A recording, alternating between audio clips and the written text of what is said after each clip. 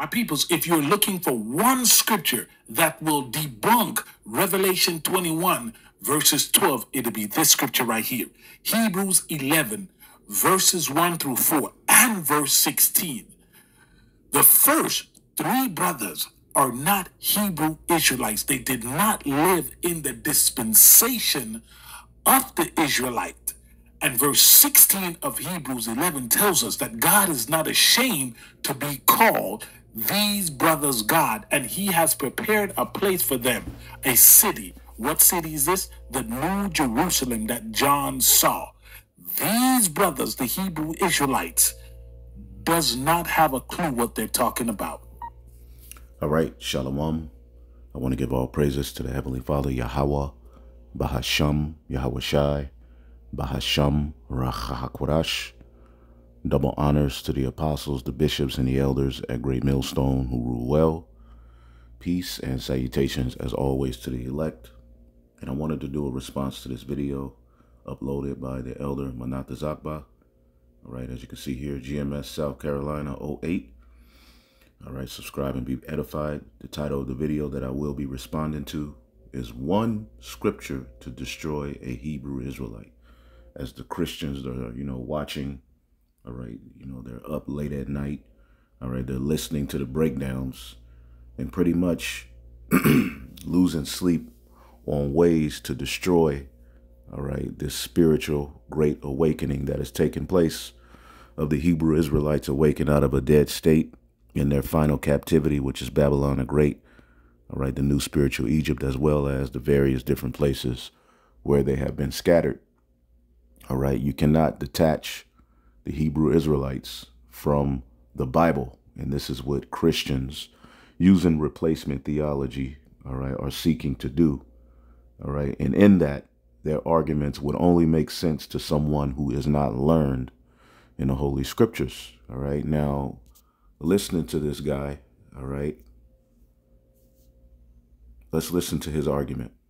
My peoples, if you're looking for one scripture that will debunk Revelation 21 verses 12, it'll be this scripture right here. Now, let's see what he's trying to debunk. Let's go to the book of Revelation 21 and 12. Now, when you read this chapter, it's ultimately, all right, a fulfillment of the kingdom of heaven, all right, being set up on earth as it is in heaven. Okay, and we know the kingdom, which is the king's domicile, all right, the king's dominion, which the king is who the world ignorantly calls Jesus Christ, who's going to establish, all right, a nation of kings and priests, all right, and directly under him, the first disciple, the first king that will be established under Yahweh Shai will be our King David, all right, that's the throne of judgment that's going to be established on earth as it is in heaven. As a matter of fact, let's get Psalms 122.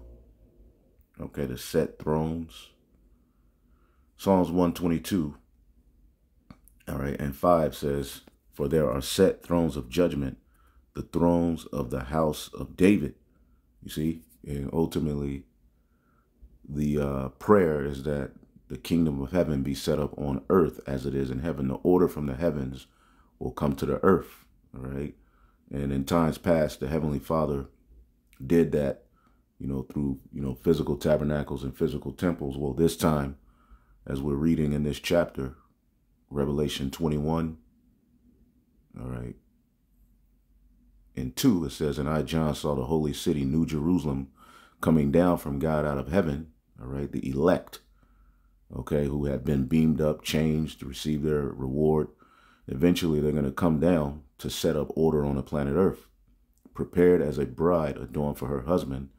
And I heard a great voice out of heaven saying, behold, the tabernacle of the Most High is now with men. See, it's just that in times past, he dealt with us through a physical tabernacle, through a physical temple, which represented his presence being on earth. Well, now his presence being on earth will be fulfilled in the men of the Lord, the whole nation of Israel following. And it starts with the 144,000 under who the world ignorantly calls Jesus Christ. But at the head of that will be the 12 disciples, as we'll show you. So I heard a great voice out of heaven saying, behold, the tabernacle of God is with men, and he will dwell with them, And they shall be his people, and God himself shall be with them and be their God.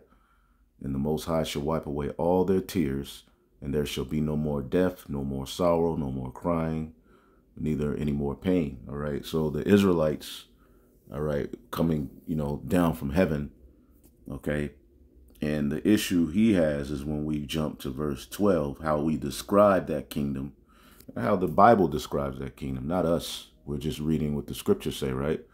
Revelation 21, as New Jerusalem is described. All right, verse 10, and he carried me away in the spirit of a great high mountain, which is a government. Okay. A great high mountain represents a government, and showed me that great city, the holy Jerusalem, descending from God, all right, out of heaven. And then it describes it in the order it's going to be set up. It says in verse 12, this is what Christians want to debunk. They want to debunk that the kingdom of heaven will be ran by Israelites. All right. And this is their reasoning. We're going to go into it. It says, and he had a wall great and high, all right, and had 12 gates, and at the gates 12 angels, and the names written thereon, which are the names of the 12 tribes of the children of Israel. Okay, the kingdom of heaven, all right, will be an order set up on the planet Earth, all right, and at the forefront of that order are the 12 tribes of the children of Israel, all right, and the order is ultimately going to be under Yahweh Shai. You're going to have the 12 disciples, all right, the rest, the 144,000. And that is the government, as this is describing. So at the gates is going to be the names of the 12 tribes of Israel, letting you know that the kingdom, all right, is for the Israelites. Okay, the saints shall take the kingdom. All right, let's get that in the book of Daniel, the 7th chapter. Okay, shall be given to the saints. Let's get Daniel 7. All right. Daniel 7 and 25. And the kingdom and dominion, 27. Daniel 7 and 27. And the kingdom and dominion and the greatness of the kingdom under the whole heaven shall be given to the people of the saints of the Most High, whose kingdom is an everlasting kingdom. And all dominions shall serve and obey him. See, all dominions, all of the rulerships that were on the earth ruling before who the world ignorantly calls Jesus Christ returned, all right, eventually they will be subject to obeying this government, this order, which is the set thrones of David, all right? And if you go into history, all right, when David established order, the heathen were under him. When Solomon forwarded David's throne for 40 years, the heathen were under them. Okay, it was a kingdom for the Israelites. Let's get 1 Kings, the 4th chapter. Okay, when all 12 tribes were together, right? 1 Kings 4 and 20. Judah and Israel were many, as the sand which is in the sea, which is by the sea in multitude, eating and drinking and being merry. And Solomon reigned over all the kingdoms from the river unto the land of the Philistines unto the border of Egypt, which is the promised land, right? He ruled out of the promised land. He started, in the garden eastward in Eden, where he was set up. And ultimately the 12 tribes, okay, were ruling, and the heathen brought presents and served Solomon all the days of his life. So as you can see here, all right, the kingdom was for Judah and Israel, which is the 12 tribes. Okay, and ultimately this is the kingdom, okay, the throne of David, which our fathers have always ultimately cried to be reestablished. This is why when Yahweh Shai was born, as a matter of fact, let's get that in Luke, right? Luke the let's see, maybe 1 and 34. Yep, 1 and 30. It says, and the angel said unto her, fear thou not, Mary, for thou hast found favor with the Most High. And behold, thou shalt conceive in thy womb and bring forth a son, and shall call his name Yahweh Shai. And he shall be called great, and called the Son of the Highest. And the Lord God shall give unto him the throne of his father David. And he shall reign over the house of Jacob forever, and his kingdom, all right, shall be an everlasting kingdom, and it shall not be ended, basically. Right? So when you go to Revelation, okay, the 21st chapter, it's showing you a fulfillment of that kingdom, all right, being established on earth as it is in heaven. Okay? So the order of it, okay, is going to have a wall great and high, and on 12 gates, and at the gates, 12 angels, and the names written thereon, the names of the 12 tribes of Israel. Okay, so this is describing that order being set up on earth. And at the forefront of it are going to be the names of the 12 tribes of Israel, right? Showing you that it's their kingdom. Okay, we never run away from the fact that, yes, heathen, all right, heathen who are not of the 12 tribes of Israel will be, all right, in the kingdom, all right, but they will be under, all right, the superior nation of people, which are the Israelites. See, all 12 tribes, all right, starting with the elect, all right, in their order, all right, will be ruling on earth, man. See? And as you keep reading, verse 14 says, "In the wall of the city," which, all right, the wall of the city had 12 foundations, and in them the names of the 12 apostles of the Lamb, meaning the 12 apostles of the Lamb will take their seat, all right, as rulers, all right. Remember what Yahushua told them, okay. As a matter of fact, let's get that in Matthew 19, in the regeneration, all right, which is something you're going to have to understand to understand how, you know, the likes of Abel, Enoch, okay, Noah, and men, all right, who were of the lineage of the sons of God before we were called Israelites, will eventually, all right, receive the kingdom as well. But what did Yahushua tell Peter? Okay. Matter of fact, let's start at 27. "Then answered Peter and said unto Yahushua, Behold, we have forsaken all and have followed thee. What shall we receive therefore?" Like, what are we going to get for giving up everything and following you and toiling and traveling and being away from our families? You know, what are we going to get? You know, getting, you know, talked about, being hated, you know.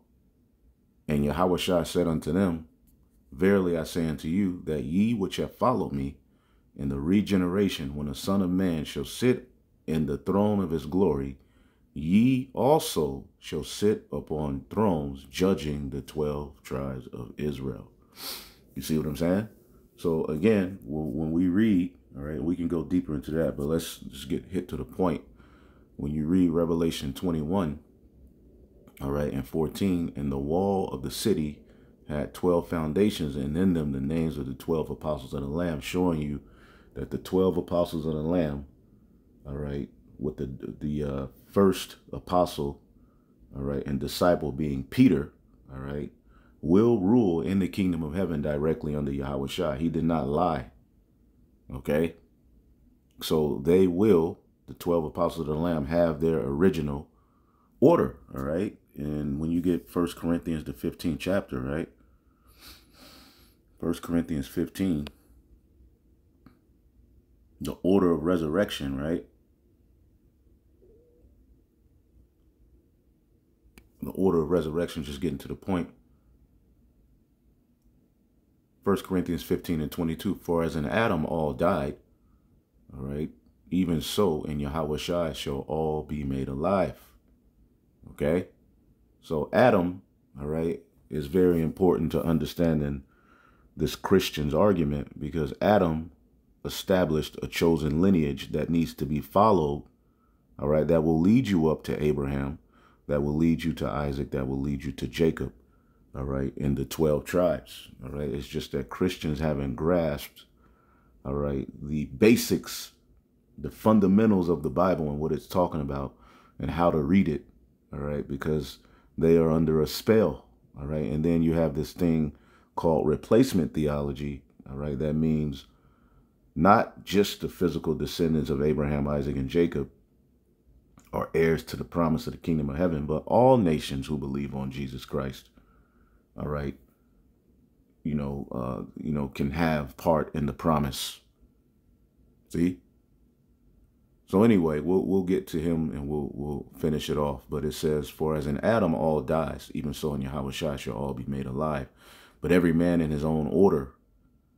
Yahushua, the first fruits, all right, which is, the elect men, 12, the 144,000, right? Afterward, they that are Yahushua at his coming, all right? Then cometh the end, when he shall have delivered up the kingdom, all right, to the Most High, even the Father, when he shall have put down all rule and put down all authority. For he must reign till he have put all enemies under his feet. The last enemy that shall be destroyed is death.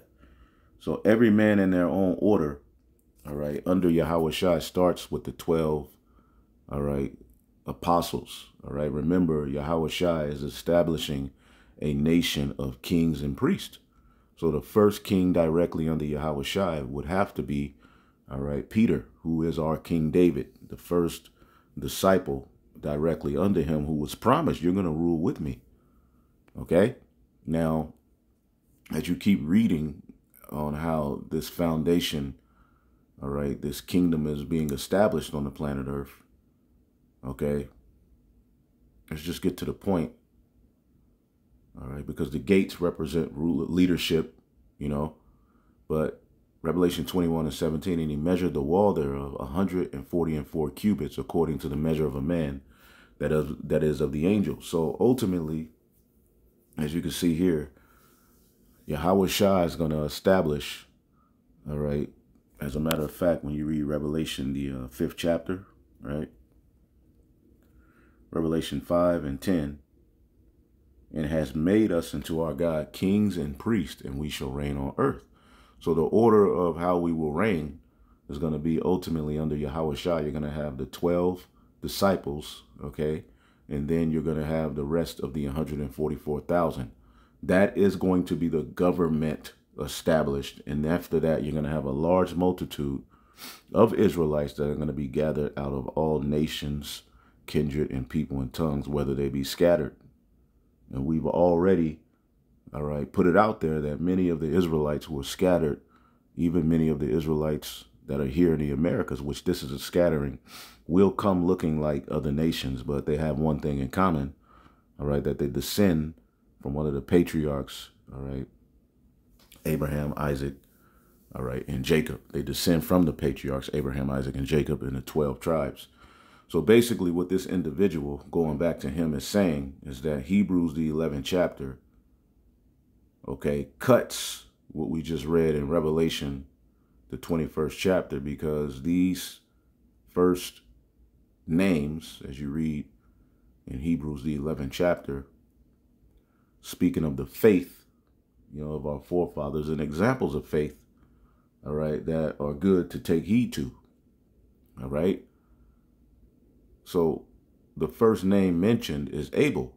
Now, who's Abel? Abel is Adam's son, okay, in which we first hear of a sacrifice, all right, of an offering, where ultimately Cain's offering was rejected and Abel's sacrifice or offering was accepted. All right. Abel presented, his cattle. Cain presented fruit from the ground, which the Lord does not require fruit. He requires animal sacrifice. He requires blood. And this is ultimately the foundation of the priesthood and everything we had under that first covenant. It goes back, all right, to what we received from Adam through Abel, who was slew, all right, and then you have Seth and so forth. And this is what Christians don't understand about the Bible. So he's saying because Abel, all right, who was a son of God, through the son of God, Adam was the son of God, okay? That's broken down in the book of Luke. The Most High dealt with him directly, all right? This is establishing a lineage that you would need to follow. So you see, by faith, Abel, all right, offered unto the Most High a more excellent sacrifice than Cain, which he obtained witness that he was righteous. God testified of his gifts, and by it, he being dead yet speaketh, By faith, Enoch was translated that he should not see death, and was not found because the Most High translated him. And before his translation, he had this testimony. So these are all examples and things that we can read, to tie to what we're doing now, But again, before the Israelites were called Israelites, before Jacob's name was changed to Israel, okay, this lineage went by the name sons of God. Okay, so when you read the scriptures, yes, Abel was not called an Israelite. Enoch was not called an Israelite. Noah was not called an Hebrew Israelite, but they were known as the sons of God. You see? And when you go to that, so let's listen to his argument again. 1 second here. My peoples, if you're looking for one scripture that will debunk Revelation 21, verses 12, it'll be this scripture right here. Hebrews 11, verses 1 through 4, and verse 16. The first three brothers are not Hebrew Israelites. They did not live in the dispensation of the Israelite. And verse 16 of Hebrews 11 tells us that God is not ashamed to be called these brothers God, and he is their God. All right. Now, going back here, all right, let's go to the book of Genesis, all right, and let's just quickly follow this chosen lineage. All right. Very simple. Okay. You have Adam, all right, who had Cain and Abel. Abel was slew, right? Abel had a more righteous sacrifice. Abel was slew. All right. The rest of this chapter goes into Cain's lineage, because Cain had a lineage in the planet Earth, which I plan on doing a video on that soon. Going back to the basics of the scriptures. All right. Because a lot of people just read, the book of Genesis, and it's just a bunch of names, and they're not tying it to what the Bible is talking about. You have to understand that in the book of Genesis, through Adam, all right, nations, all right, in particular, a chosen lineage is being established.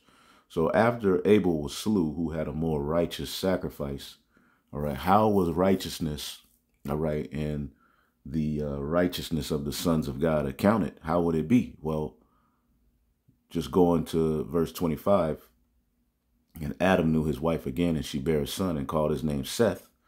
For God said, she have appointed me another seed instead of Abel, who came slew. All right. And I believe Seth means to compensate. All right. So as you can see here, righteousness was able to continue being flourished and pushed through the planet Earth. All right. Because Abel had a more righteous sacrifice, but now he's dead. So how will righteousness be pushed down? It will be through Seth. Okay. Seth. Compensation. All right. The word to compensate,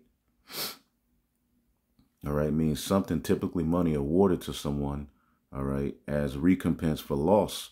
So ultimately we lost Abel, all right, who was ultimately carrying the traditions of righteousness under Adam. All right. So we were compensated with Seth. Okay. So let's read it again. Genesis 4:25, and Adam knew his wife again, and she bare a son and called his name Seth, for God said, she hath appointed me another seed instead of Abel, who came slew. Okay, so this is following that seed of the sons of God. And to Seth, all right, to him there was born a son, and he called his name Enos. Then began men to call upon the name of Yahweh, showing you that through this lineage, men would call on the name of Yahweh. Okay, these are the sons of Yahweh, you see? And as you continue, the descendants of Adam, notice this is not, all right, counting the descendants of Cain, all right? This is accounting the chosen lineage of Adam, all right, through Seth, point blank period, okay? Genesis 5:1, this is the book of the generations of Adam, and the day God created man, all right, in the likeness of the Most High, all right, God made he him. Male and female created he them, and blessed them and called their name Adam, all right, the chosen lineage, all right, would be called Adamites, all right. What was Adam? Let's get it in Luke so you can see it. Luke, the 3rd chapter. Luke 3:38, which was the son of Enos, which was the son of Seth, which was the son of Adam, which was the son of God. So these are the sons of God, right? And since Abel was slew, all right, we have to track the sons of God, all right, through Seth.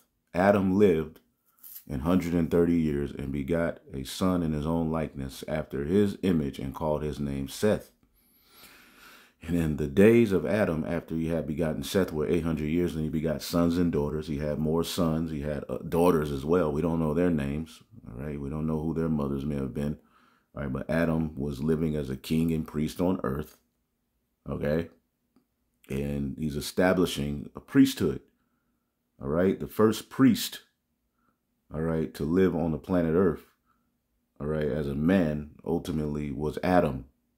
And again, the chosen lineage has Adam, all right, Abel, Seth, and these great men that we're reading about to thank for everything that we have, okay?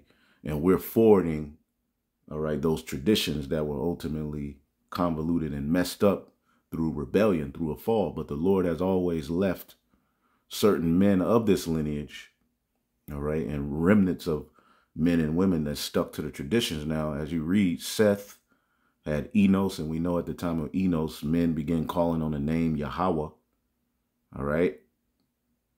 These are all sons of God. As you keep reading, Enos begot Canaan, Canaan begot Mahalalel, all right? Mahalalel begot Jared, all right? Jared begot Enoch, all right, who was mentioned in Hebrews, the 11th chapter. But Enoch belongs to this lineage, all right, the sons of God, right?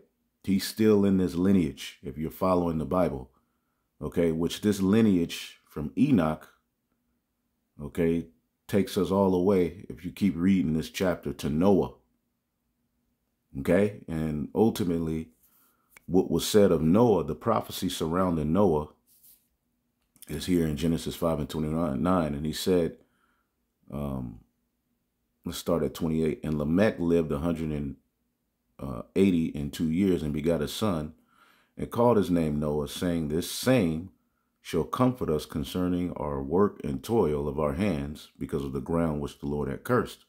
So ultimately, there had been a falling away. Many of the sons of God, you know, went left. They fell to idols.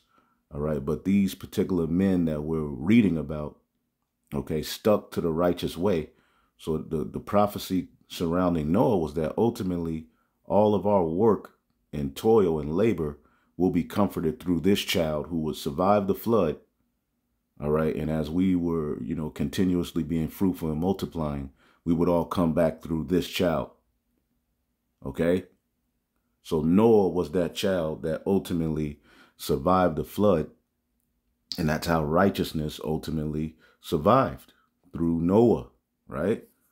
So if we read, you know, Noah was 108-year-old and he begot, Noah was 500 years old, Salakia, and Noah begot Shem, Ham, and Japheth. So as you keep following the story, we know that Shem would eventually be the chosen, all right, of Noah's sons, all right, as the scriptures say, blessed be the Lord God of Shem.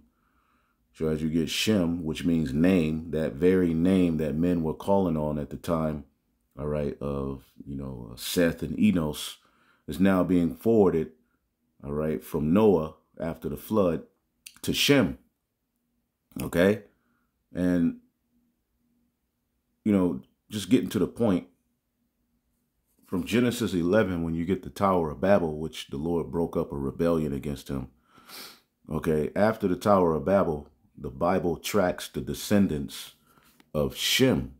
Now, there are other nations on the planet Earth, all right, of, you know, Ham and Japheth. But why does the Bible follow the descendants of Shem? Because this is the descendants, all right, that ultimately stem from the sons of God that ultimately the promise and the chosen seed will be tracked through. So as you go through Shem, okay, you eventually go to Arphaxad, you eventually go to Selah, you eventually go to Eber, is where we get the name Hebrew. All right. But what the Lord is showing us, okay, which the name Eber or Hebrew means from the past, ancient, basically. Okay. Eber, Ibar, all right, the region beyond, all right, the region beyond, across, all right, ultimately the legacy, all right, that started from before the flood was ultimately continued, including the language, the calling on the name of the Lord. It was all being able to pass over and to continue. The ancient way would continue, all right, through ultimately these men standing for righteousness.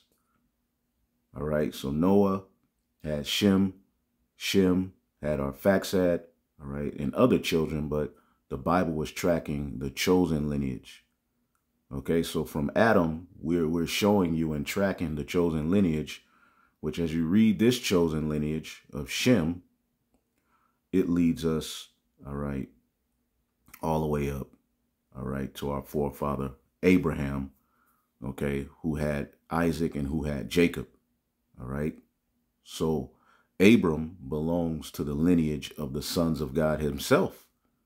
You see, he is a son of God, all right, but ultimately at his time, when he was born, his father, okay, had fell away from the customs. They were idol worshipers. So what the Lord did through Abraham was restore the righteous way, all right, and made a covenant with him and made promises to him centered around ultimately his seed, ultimately possessing all of the land and being as the sand of the sea, receiving the promised land, the promises and everything else, man. That covenant was then passed, all right, to Isaac, all right, and then from Isaac and went to Jacob, from Jacob and went to the 12 tribes. All right, so all of the men we read about, all right, before, because what happened with Jacob? His name was changed to Israel. Okay, now Abram was known as a Hebrew, all right, but the whole Israelite name was not established yet, you see? But these are all sons of God who belong to a particular lineage that ultimately the Heavenly Father set up, all right, to bear his name in the planet Earth and to do things through them. You see, the chosen lineage. And what happened at the time of Jacob, all right, he wrestled the angel and eventually his name was changed. Well, let's get Genesis 35, okay? So all of those people we read about, Noah, Enoch, Seth, Enos, they're all going to return, all right, through the loins and lineage of Abraham, Isaac, and Jacob, all right, and receive their blessing. You see? Because Jacob's name was changed to Israel, okay, but before that, they were known as the sons of God. Genesis 35 and 10. And God said unto him, thy name is Jacob. Thy name shall not be called any more Jacob, but Israel shall be thy name. And he called his name Israel. And this one we became Hebrew Israelites. Okay? Because Abram was known as a Hebrew, right?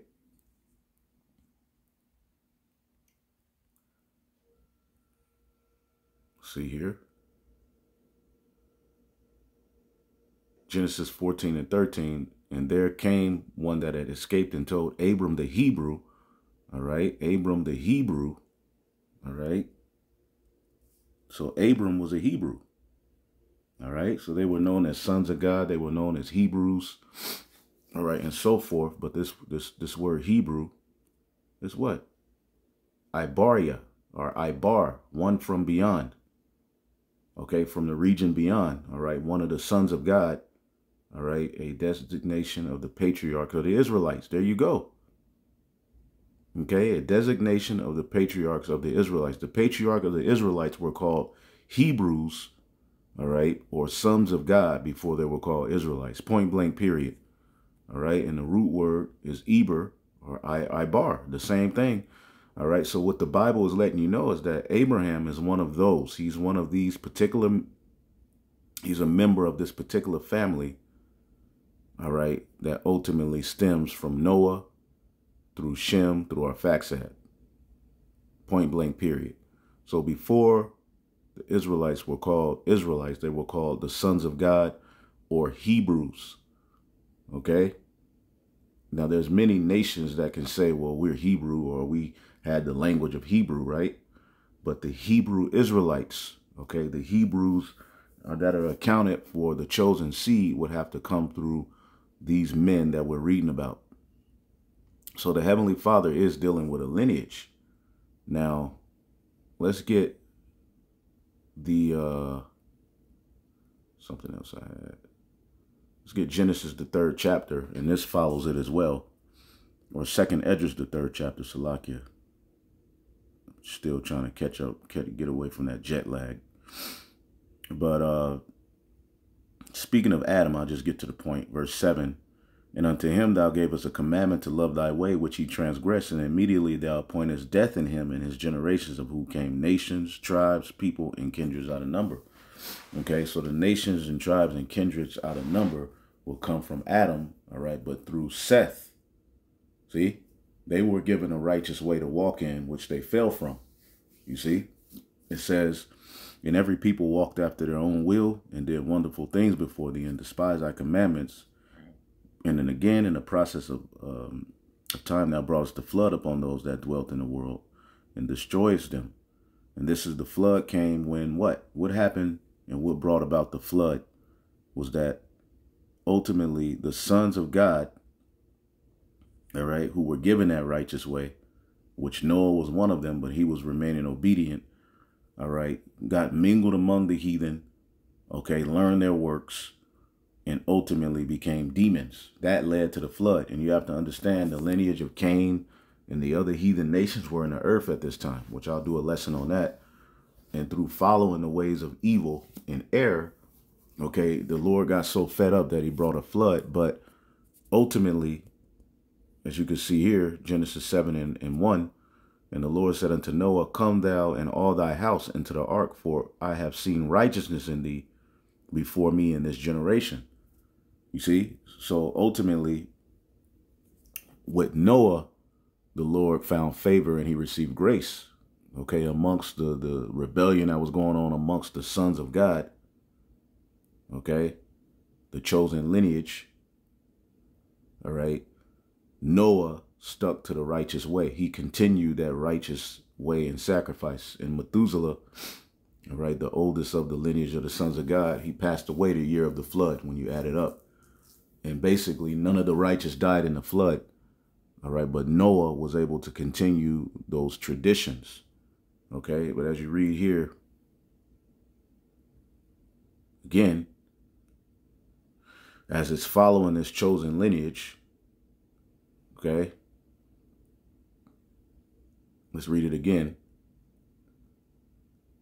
Verse 8, and every people walked after their own will and did wonderful things before thee and despised thy commandments. And again, in the process of time, thou broughtest the flood in the world and destroyed them. That came through our people going off, okay? It's speaking of the physical descendants of Adam through Seth, all right? They eventually, a lot of them started to go off. But the Lord gave you the names of the men who stuck to the right way, leading up to Noah, in which through Noah, all of the righteousness that those men had done, all right, their works ultimately will be continued and they will be comforted, okay? And they knew and understood that. So in the process of time, thou broughtest the flood upon those that dwelt in the world and destroyed them. And it came to pass, all right, in every one of them, as death was to Adam, so was the flood to these. So the fall of Adam, you know, led to what? You know, us having to deal with the flesh and going off. And that led to the flood. Nevertheless, of one of them, one of who? All right. One of who? All right. And I'm going to have to go to this chapter in the GNT. I was reading it the other day. But one of who? One of the sons of God. Nevertheless, one of them now left this, namely Noah, with his household, of whom came all righteous men. There you go. All right. And that will be through Shem. All right. And Shem through our Arphaxad will lead to who? As we're going to read, Abraham. So these are all all right, members of the chosen lineage. It's just that they weren't identified as Hebrew Israelites. They were identified as Hebrews, okay, at one point, all right, but they weren't called Israelites until Jacob wrestled the angel and his name was changed. But they're still of that lineage, man. If you believe in the Bible and what we're reading here, okay? It says, and it happened that when they dwelt upon the earth, when they that dwelt upon the earth began to multiply and had gotten them many children and were a great people, they began to be more ungodly than the first. See, and when you ultimately track the lineage here in Genesis, the 11th chapter, right? Genesis, the 11th chapter, when you see the lineage, okay, what you'll find out is, as you know, these men stood firm, you know, after the flood. They were sticking to the traditions, you know, Eber, where we get the name Hebrew, Peleg, I believe that's at the time of the Tower of Babel. And you have to understand, at the time of that rebellion of the Tower of Babel, there had to be a remnant of Israelites, of the sons of God, right? Before they were called Israelites, the Hebrews who were sticking to the righteous way. Okay? That's why the Hebrew language wasn't confounded, and we were able to continue calling on the name of the Lord from that point. You see, because at the Tower of Babel, the Lord confused the languages and broke up that, you know, attempt at a New World Order. But the righteousness was able to still flourish. But as you get down this line to Terah, all right, which was Abram's father, what we find out pursuing to Joshua, let's get it real quick. Joshua 24.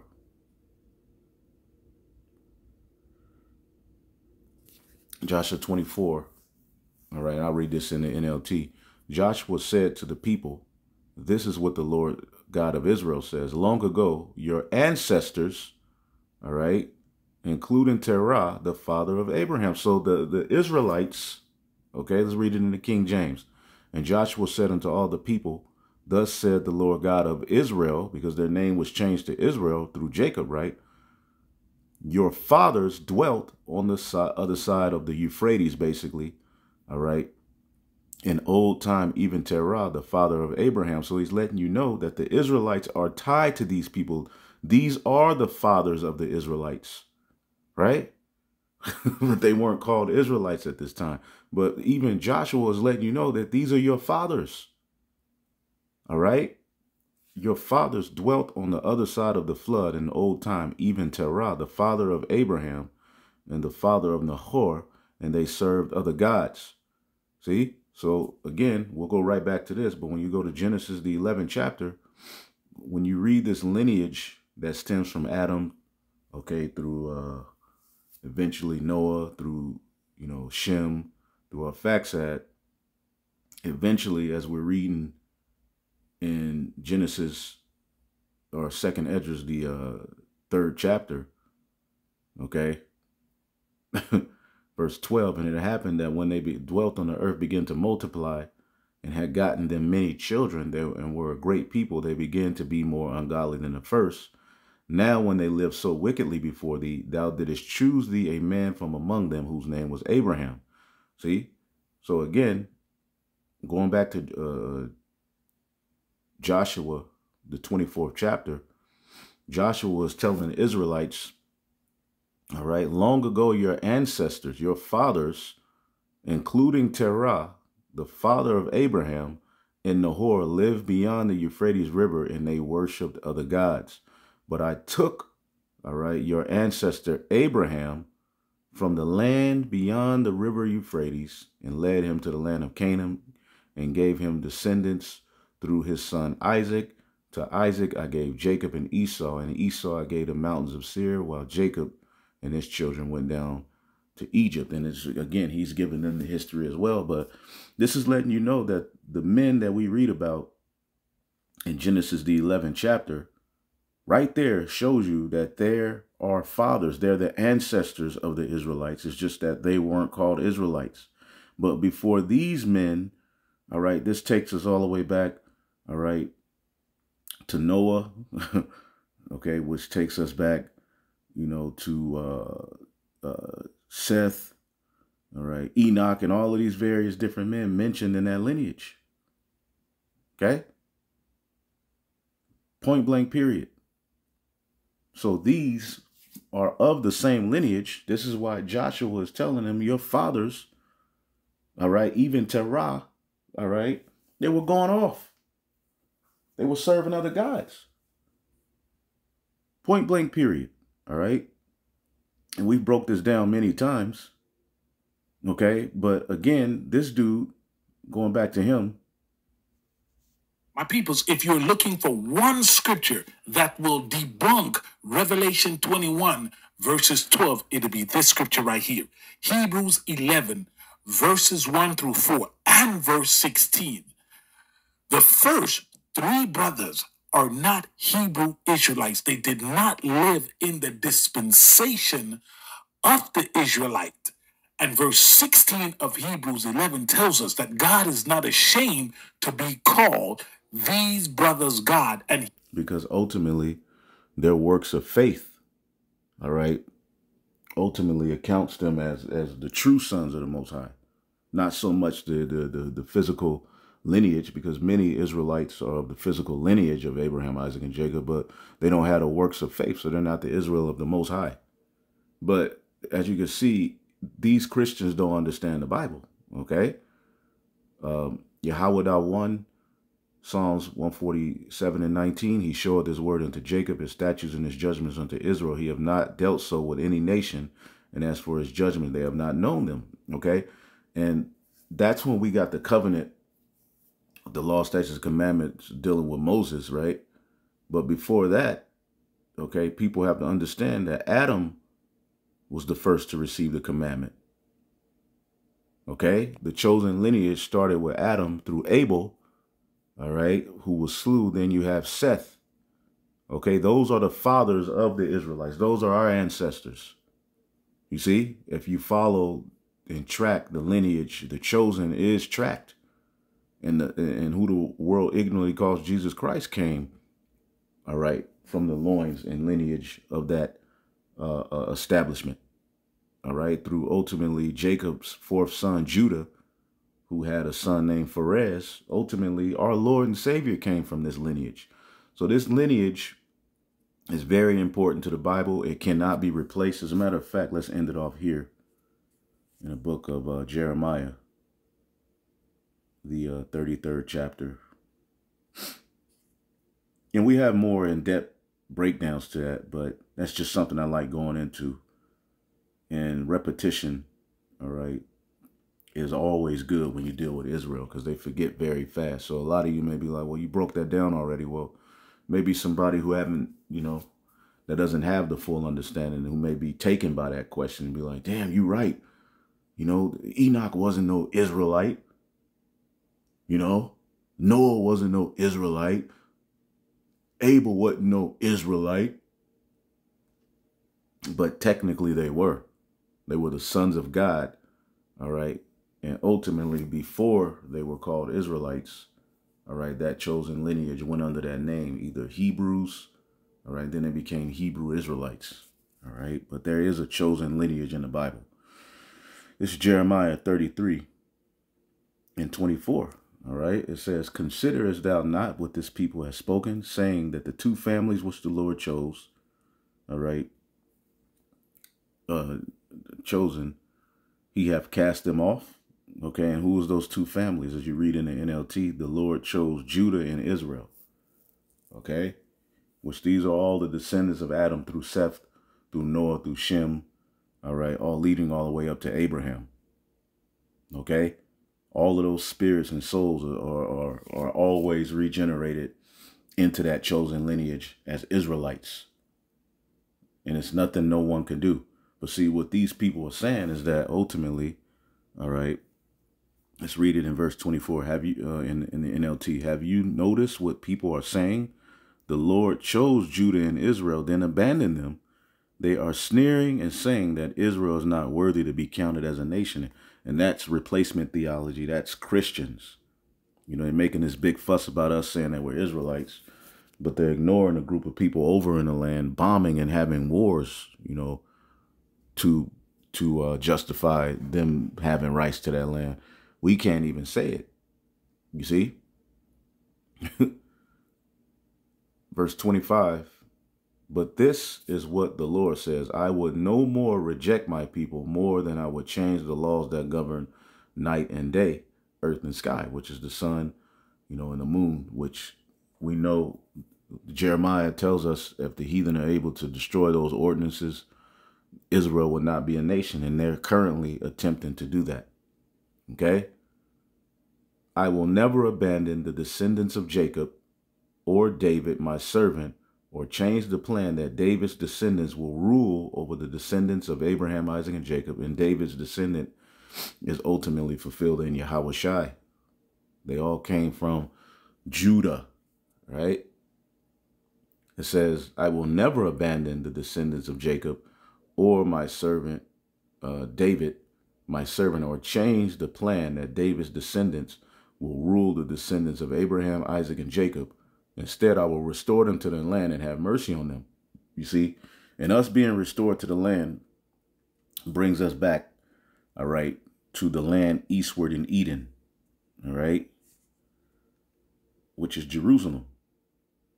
Okay. Genesis 2:8. And the Lord planted a garden eastward in Eden. That's Jerusalem.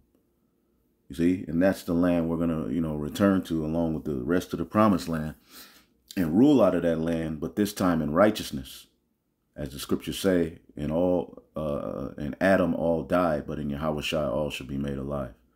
So this concludes the lesson. All right. Hopefully I edified any questions asked on the comment board. Shalom.